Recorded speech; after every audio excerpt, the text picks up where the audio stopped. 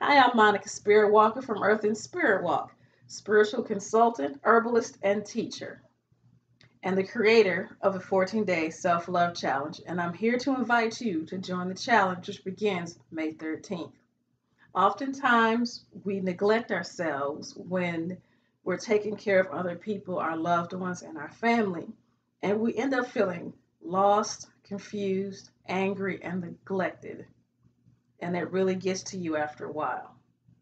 You begin to feel as if the people around you don't love and appreciate you the way you think you should be loved. And honestly, if we really sit and look at it, if we're honest with ourselves, we come to realize that it is not the people's job around us to love us into fullness, but our own.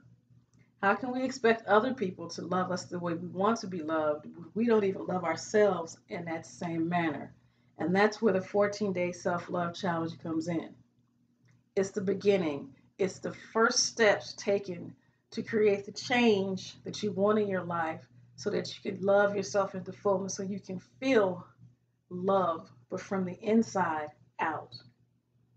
During this challenge, you are going to connect to your body, you're going to nourish your inner spirit, you are going to recognize patterns in your life and where you have weak boundaries, as well as uplift others. You're also going to recognize and begin to bring clarity to your emotional self. As you know, we have the physical, mental, emotional, and spiritual self. You're going to bring some clarity to your emotional self in this 14 days.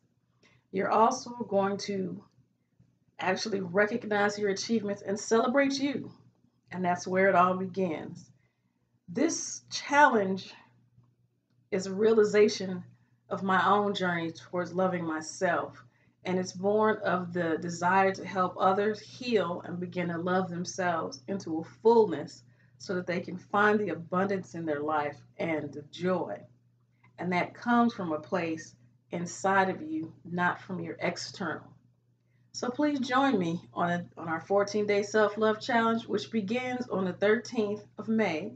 And you can sign up for that at my website, www.earthandspiritwalk.com. I look forward to seeing you during the challenge as we begin our journey to self-love and abundance.